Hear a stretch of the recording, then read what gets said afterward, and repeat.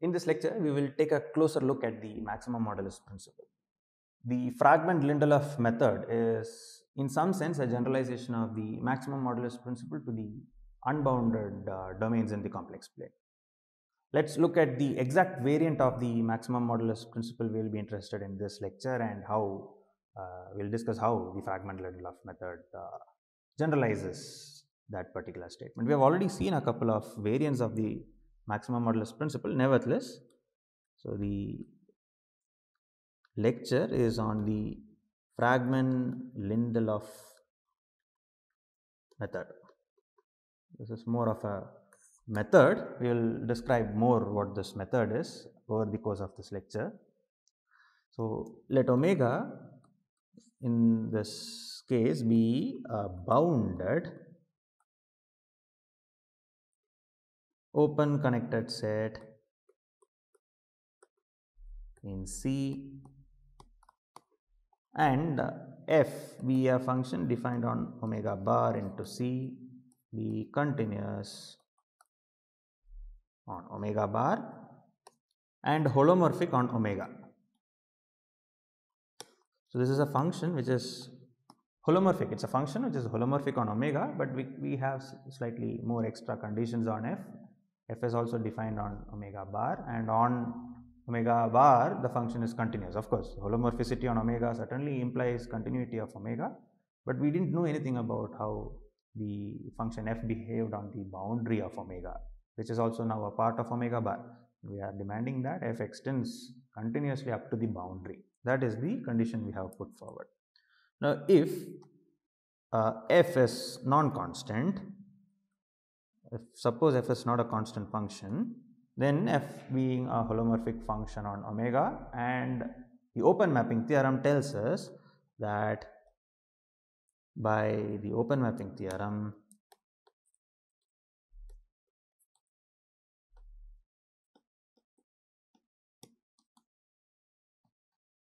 there does not exist z0 in omega such that f attains, maybe let's call it z1 in omega, such that f attains a local maximum at z1. This is something which we had discussed earlier in one of the problem sessions.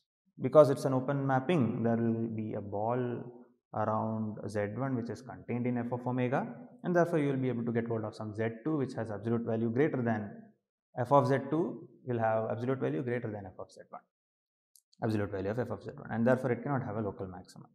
However, because f is continuous on omega bar, since f is continuous on omega bar and omega is bounded, I have put that assumption here. As you can see, omega bar is going to be a closed bounded set, which by the Heinz-Borel theorem is compact, and since omega bar is compact and f is continuous on omega, there exists z0 in omega bar such that the maximum or the supremum is attained at the point z0. Because it's compact, we can say this, right? This is the supremum of z in omega bar, absolute value of f of z. By the previous discussion, we just noted that our point z0 cannot be in the domain omega, and hence the point z0 is in the boundary of omega, and that's the exact statement of the maximum modulus principle we are going to discuss in this particular lecture. So hence, what do we conclude? Supremum of absolute value of f of z for z in the boundary of omega, z in omega, this is equal to the supremum of absolute value of f of z for z in the boundary of omega. And if z0, if the supremum is attained at some point, interior point, if the supremum is attained at an interior point, that's possible only if our function f is constant. Then f is constant.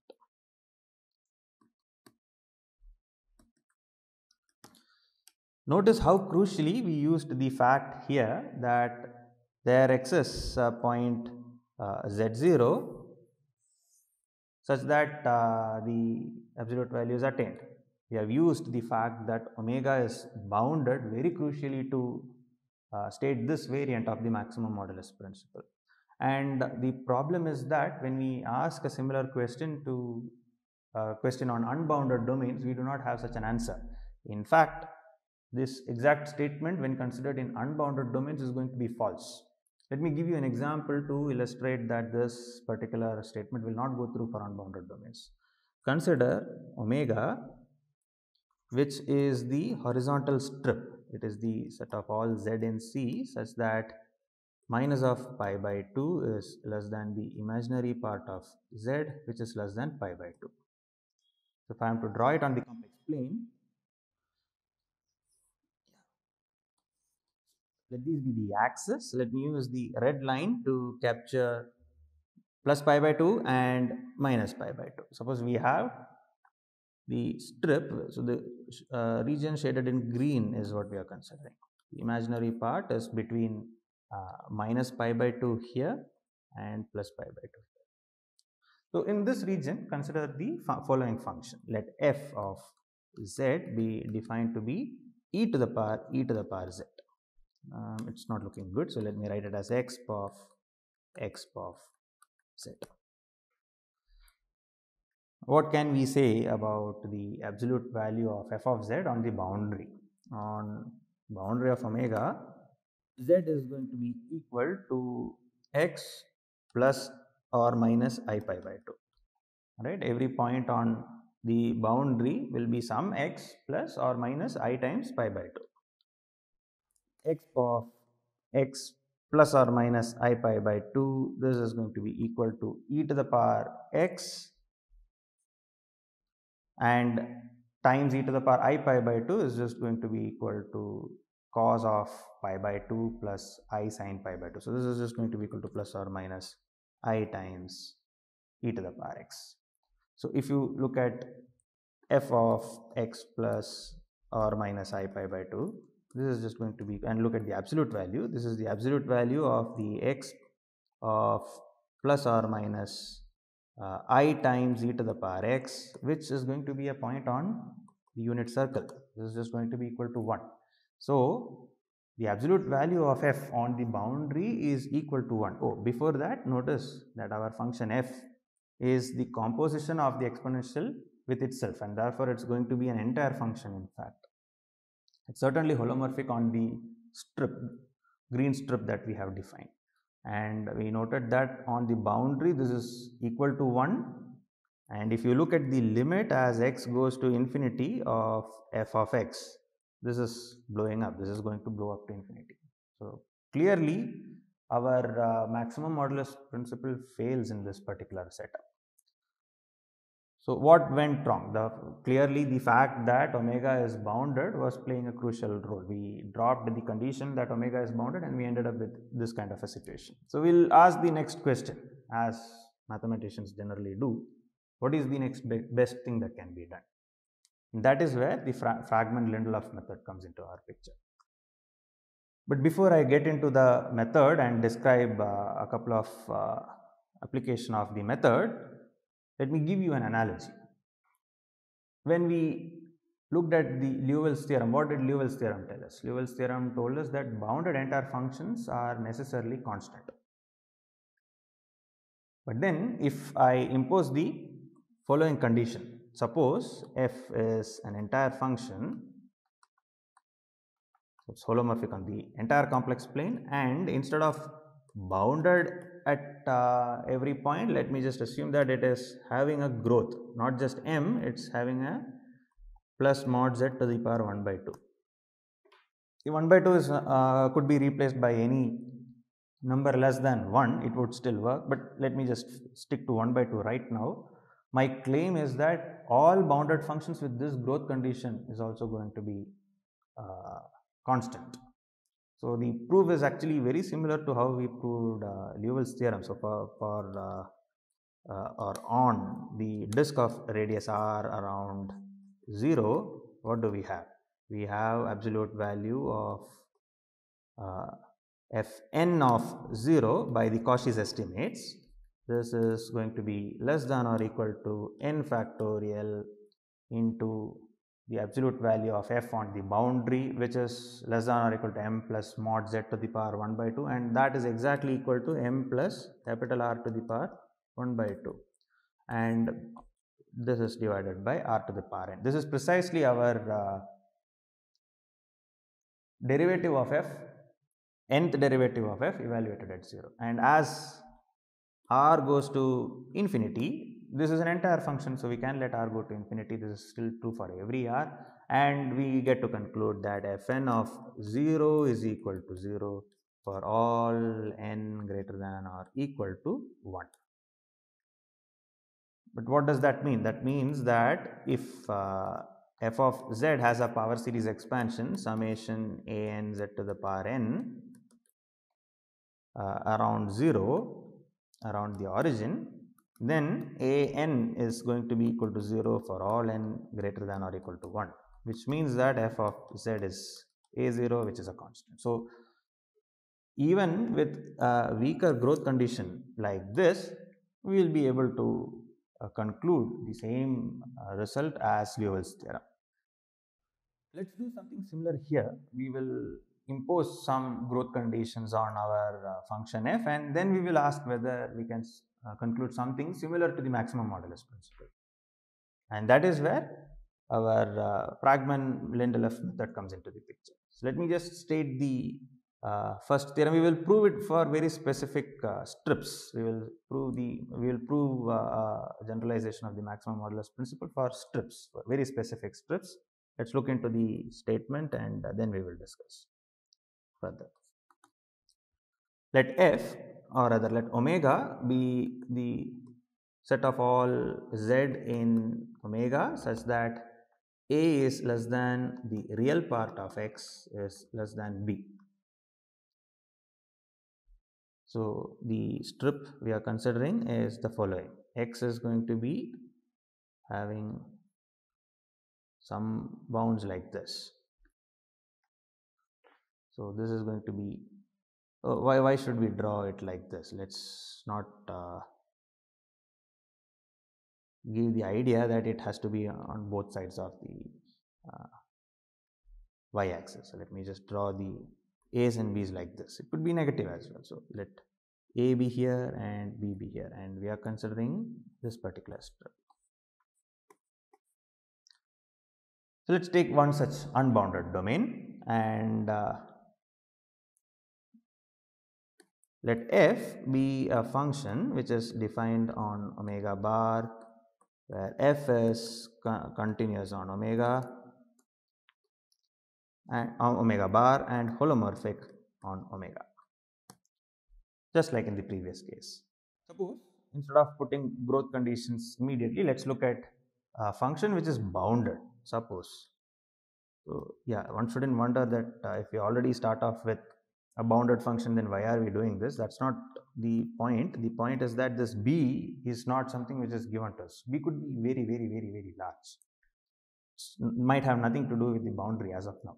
Suppose we start with a function which satisfies the condition that absolute value of f of z is less than b, and let m of x be equal to the supremum of the absolute value of f of x plus iy, where the x is fixed and y is being varied.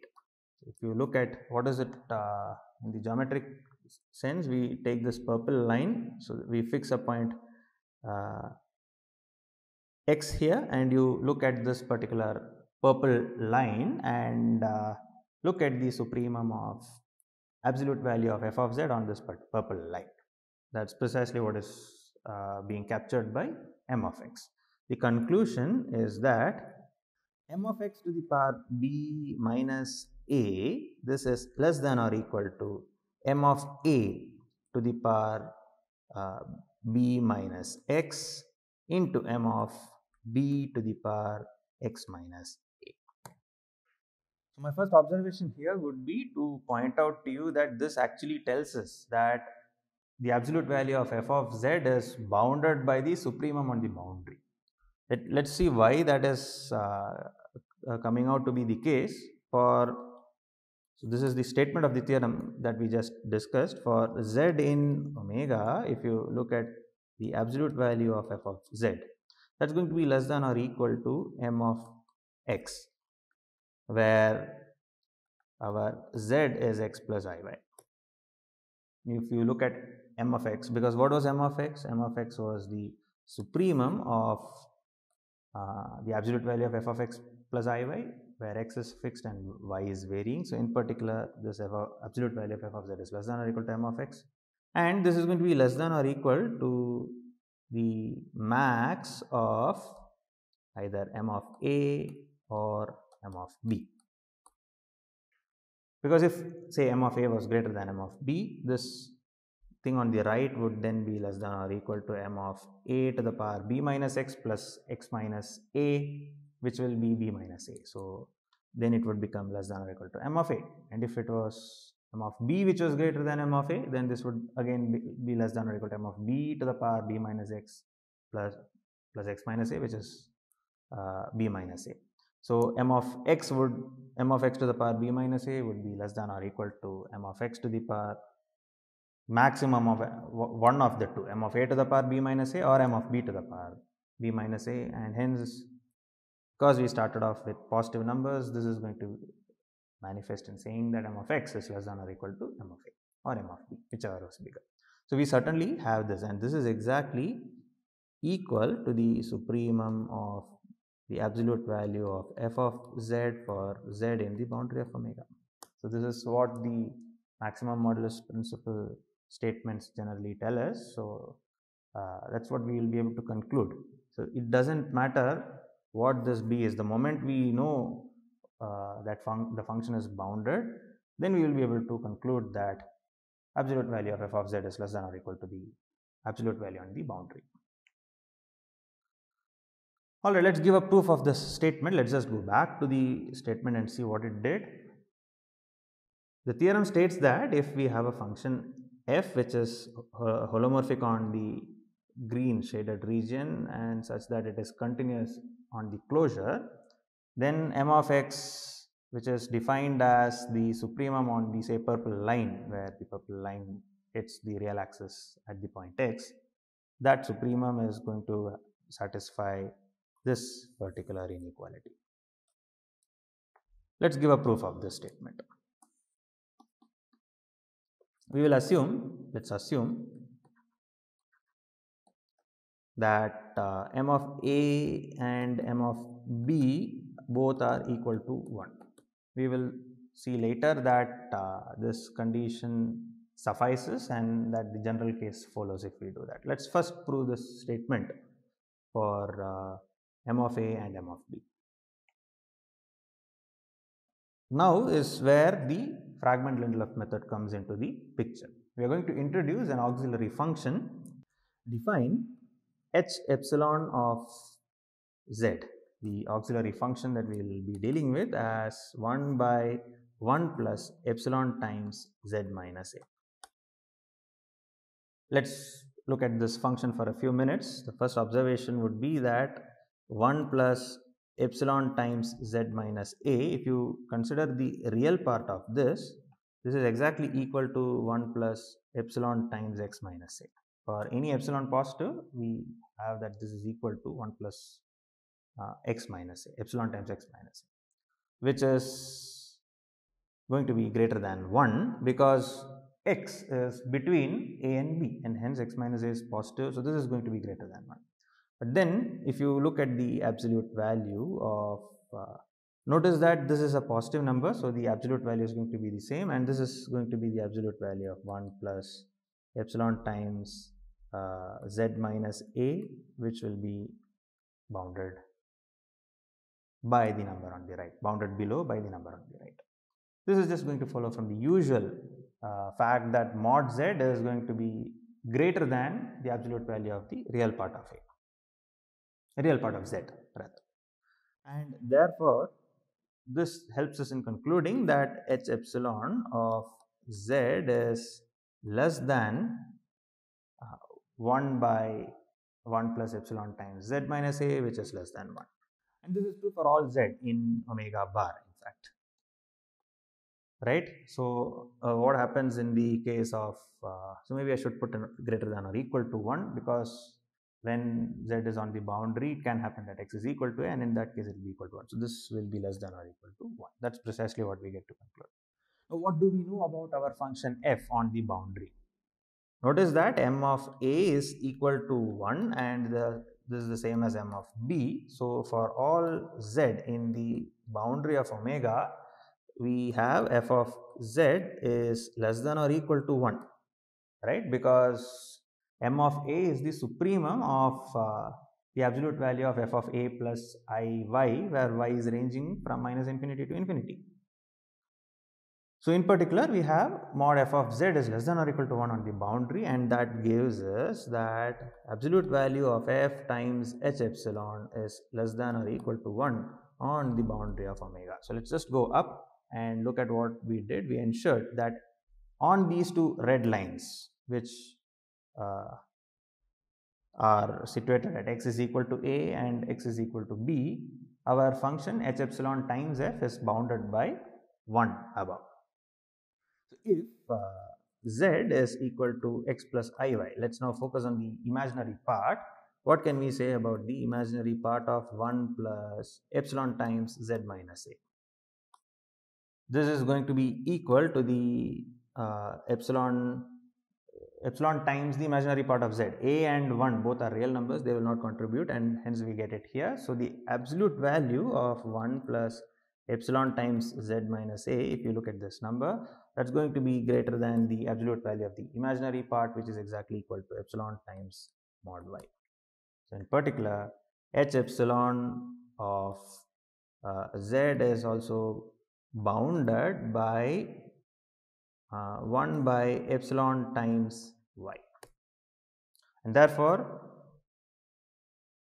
f times h epsilon is bounded by b, because f is bounded above by b. Did I put the bound as b or as m? I put it as p. So let's stick to it, and this is going to be less than b by epsilon times mod y. Now let's look at the strip, which is consider mod y, which is greater than epsilon by b, then 1 by, or maybe b by epsilon.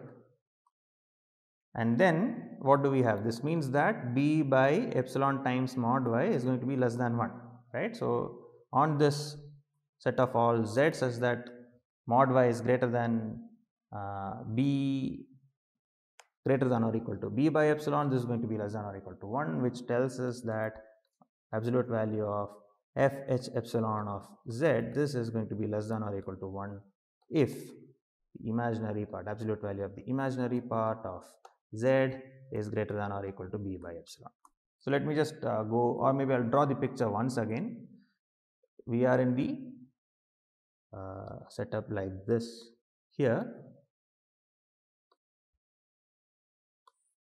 and our red lines were capturing the A's and B's, and what it is telling us is that if you look at the pink, which is capturing the imaginary part being, maybe not pink, the green, let me take the green to capture imaginary part of z above b minus epsilon, that's going to be this region which is now being shaded. So what we have just established is that in this shaded region, all the way going up to infinity in both the directions, our function f h epsilon is less than or equal to 1. Now by picking green, by picking the orange and capturing the boundary, this boundary is the boundary of a rectangle. Now let R be the rectangle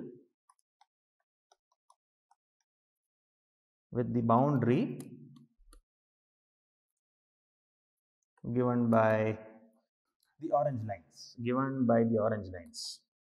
Let me not write down explicitly what the boundary is, I'll leave it to you. In fact, I'll give you a glimpse of what the boundary can be described as.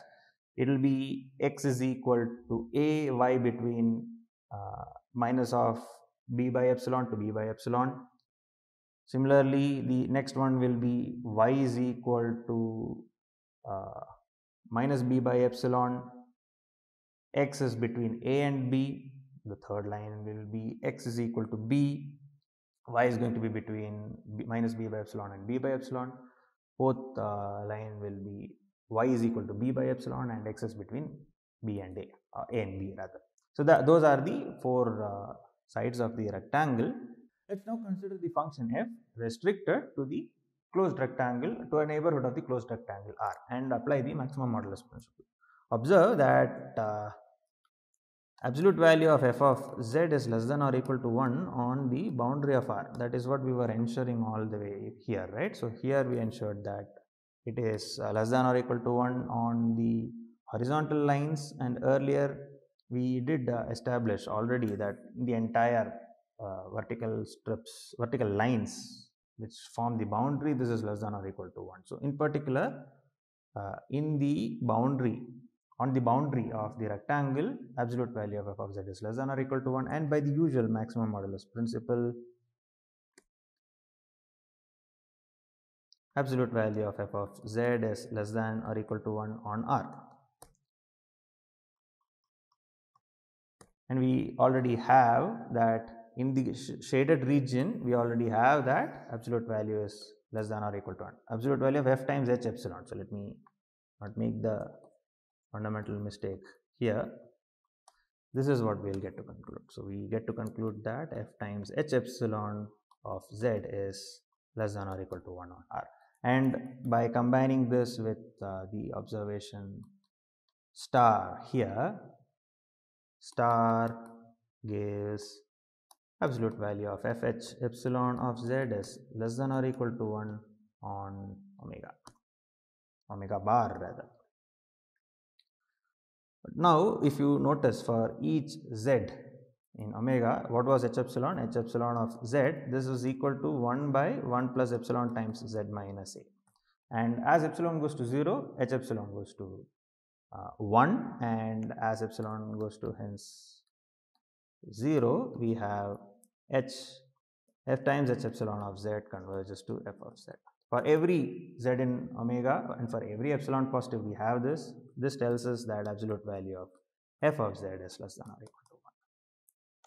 And that is precisely what we were trying to conclude, because now we have m of x is going to be less than or equal to 1 to the power x minus a times 1 to the power, which is 1. Therefore, we have established this result in the case when we have assumed that m of a and m of b both are equal to 1. Let's now prove the more general case. Now we are not assuming that the numbers m of a and m of b are 1. We know that m of a and m of b are some real numbers, positive real numbers. And then let's try to prove the result in the more general case. In order to do that, let's define our g of z to be equal to log, or maybe exponential of b minus z by b minus a times log m of a. This is basically the real logarithm times the exponential of z minus a by b minus a into log m of b. So if you notice, exponential of b minus z by b minus a into log m of a is a composition of entire functions. B minus z by b minus a is a entire. Notice that the thing inside the green actually is a real number.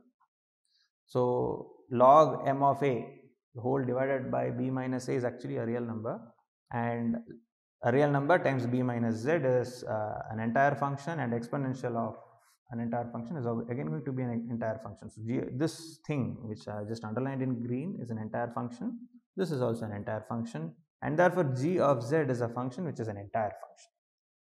That's the first observation we would like to make. Let's now see what happens when we look at g on the boundary of omega. So if you look at the absolute value of g of a plus iy, let's see what happens to that.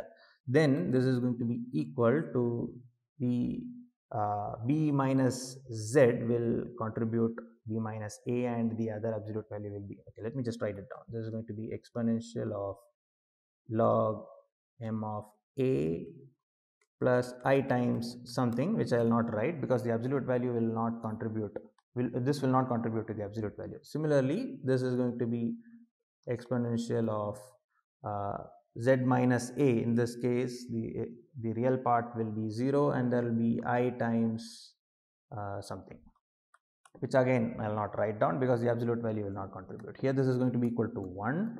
The thing which I have just marked will also contribute to be 1, and this is going to be equal to the exponential of log m of a, and that's going to be equal to m of a. And very similarly, we can conclude that the absolute value of g of b plus iy, this is going to be equal to m of b. So g is a function which on the boundary takes the value m of a, and on the boundary x is equal to a, it takes the value m of a, and on the boundary x is equal to b, it takes the value m of b. Also notice that it's an exercise to notice that g is, because it's the exponential of the function f, which is given by b minus z by b minus a into log m of a, it's not going to have zeros. So g does not have zeros, and moreover 1 by g is bounded. That is the exercise for you. Sit down and check that 1 by g indeed is a bounded function on omega bar. That's not going to be difficult because, as you can see, the real part is contributing to the absolute value, and that is bounded. So we will certainly, in fact, we will be able to show that this is less than or equal to 1.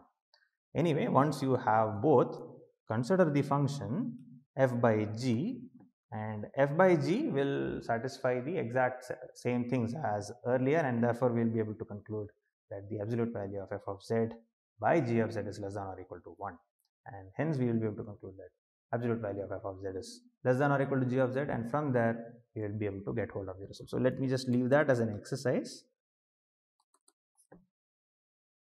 and we have absolute value of f of z by g of z is less than or equal to 1 for all z in omega bar. Conclude the result in the general case.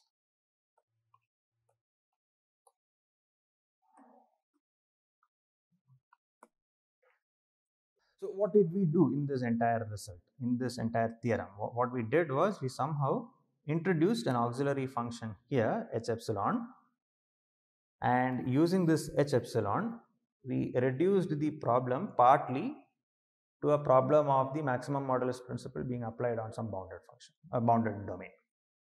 And that's precisely what is referred to as the Phragmen Lindelof method. Let's look at one more example of the Phragmen Lindelof method on another unbounded domain, which now is going to be a horizontal strip rather than a vertical strip. So let me just state the theorem down for you.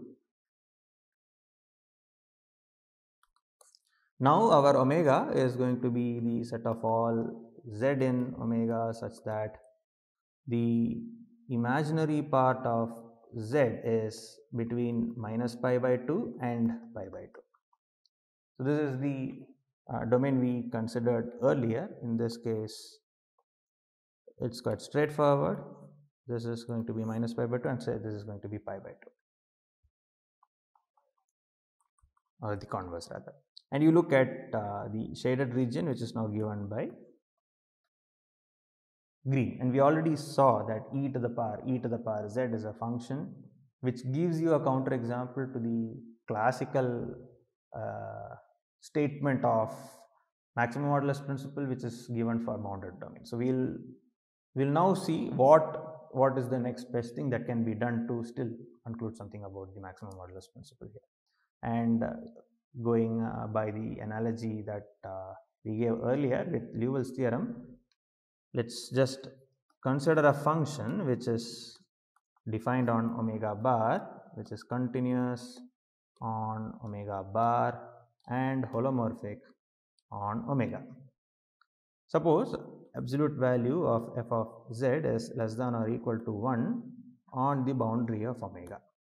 Absolute value of f of z is less than or equal to the exp of some capital A times the exp of alpha times the absolute value of x, where there are quite a few things to be explained, where what is x? Z is equal to x plus iy. A is some finite number and some real number, and alpha is less than 1. So these are the conditions of the growth of our function f that is being imposed. Then we can conclude that f of z is less than or equal to n on omega. So notice that we already have the bound of f as being less than or equal to 1 on omega. Notice again that the function e to the power z does not satisfy. For alpha equal to 1, this is not true. That's precisely what the counter example earlier told us. The moment we have such a growth condition where alpha is less than 1, we will be able to conclude that our function f is bounded by 1. The strategy of the proof is going to be the same. We will define an auxiliary function and we will use that to reduce it to proving the theorem by using the maximum modulus principle on some finite domain, some bounded domain. But before that, let's pick a beta positive such that alpha is less than beta less than 1. Let's pick one such beta, and for any epsilon positive, let's define an auxiliary function h epsilon of z, define h epsilon of z to be equal to the exp of minus of epsilon times e to the power beta z plus e to the power minus of beta z. Let's now try to conclude that the absolute value of h epsilon is less than or equal to 1 on the entire domain omega. So before we do that, notice that if you want to consider the absolute value here, that's going to be the absolute value of the exponential of whatever is there inside the bracket. The first observation would be that whatever is there inside the bracket, only the real part of that contributes to the absolute value here. So let's focus on what is the real part of minus of epsilon times beta z e to the power beta z plus e to the power minus beta z. Let's focus on this and notice that this is just going to be equal to minus of epsilon times e to the power beta x plus e to the power minus beta x times cos beta y. This is precisely what will be inside the real part of minus of epsilon. Why is that the case? Because this is going to be equal to e to the power beta x plus I beta y. So the I beta y will have a cos beta y, and here there will be e to the power minus beta x minus I beta y, and again real part will have cos of minus beta y, which is the same as cos beta y. That's how it came out here. So this is going to be exactly equal to whatever is written here on the right.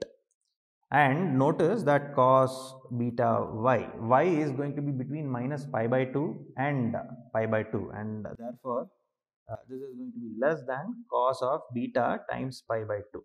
Beta is less than 1, strictly less than 1. Remember, our choice of beta was between alpha and 1 for some beta positive. So this is going to be strictly less than pi by 2, and therefore this is not going to be 0. So cos beta y will be a number which is strictly less than some, say, delta. Also, because y is between minus pi by 2 and pi by 2 and beta is positive, cos beta y will be a positive number. So we are in good shape. So let's now put that in here. So what do we have?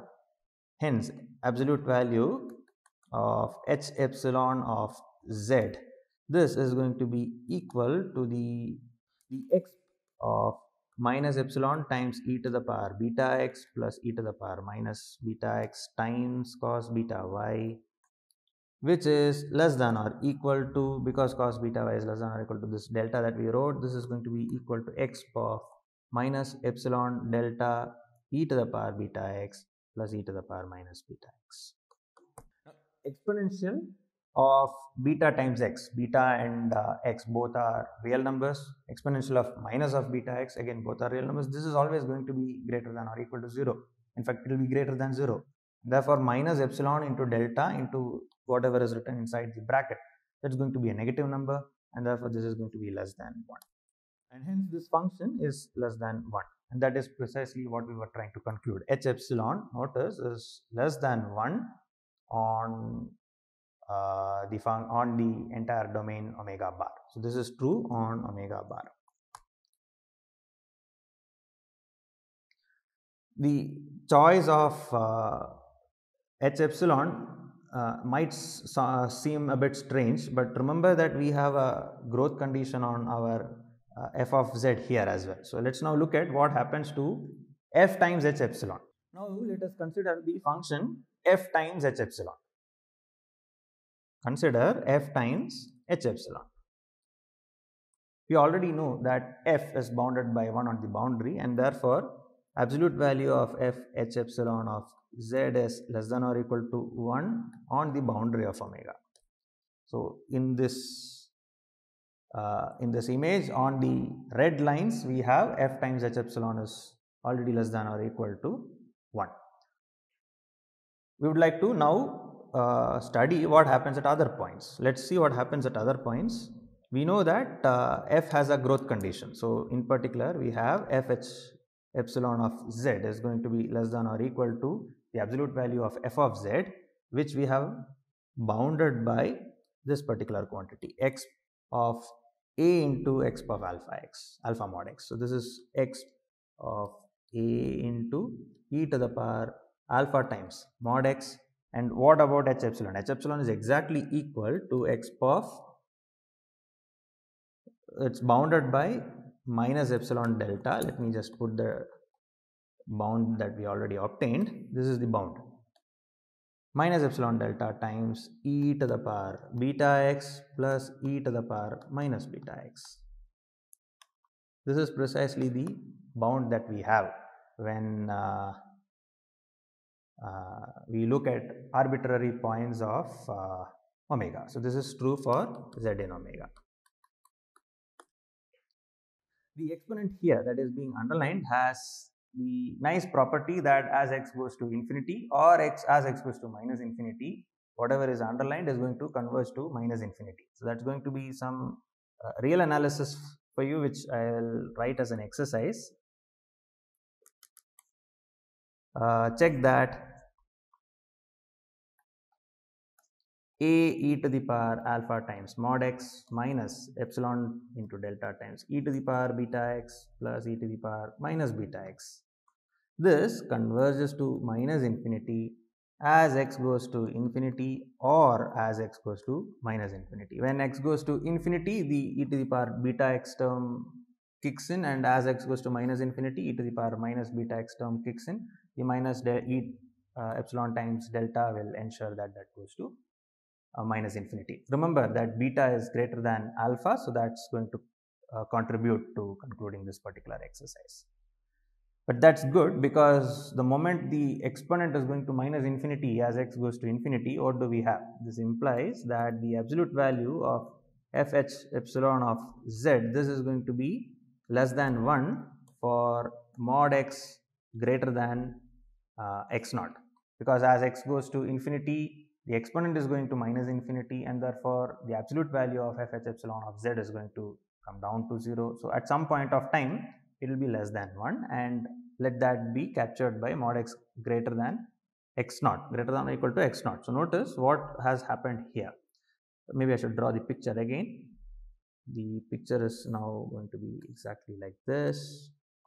There is plus pi by 2, there is minus pi by 2, and the dark green line is going to be mod x greater than or equal to x naught. So this is minus x naught, this is x naught. So in this region, what we have just established is that in the region which I am now shading by light green, so here it will be to the right, this region we have just established that our function h epsilon times f is having absolute value less than or equal to 1. Now, like the previous problem, by applying maximum modulus to f h epsilon on R, where R is again given by the orange rectangle here, where R is the rectangle with sides x is equal to x naught, x is equal to minus x naught, y is equal to plus or minus pi by 2. If you look at this particular rectangle, on boundary of this rectangle, absolute value of f h epsilon of z, this is less than or equal to 1. And by the maximum modulus on R, we have absolute value of f h epsilon of z. This is the maximum modulus principle. This is less than or equal to 1 on R. So not just on the boundary of R, on R as well, we have this is less than or equal to 1. And hence, absolute value of f h epsilon of z is less than or equal to 1 on omega bar. So using this auxiliary function, what we have concluded is that the absolute value of f h epsilon is going to be less than or equal to 1 on the entire boundary, on the entire domain omega bar. But this is true for every epsilon. Notice that h epsilon of z, what was h epsilon of z? Let me go up and remind you what h epsilon of z was. H epsilon of z was e to the power minus epsilon of e to the power beta z plus e to the power minus beta z. And as epsilon goes to 0, for every z, this converges to 1. H epsilon converges to 1 for all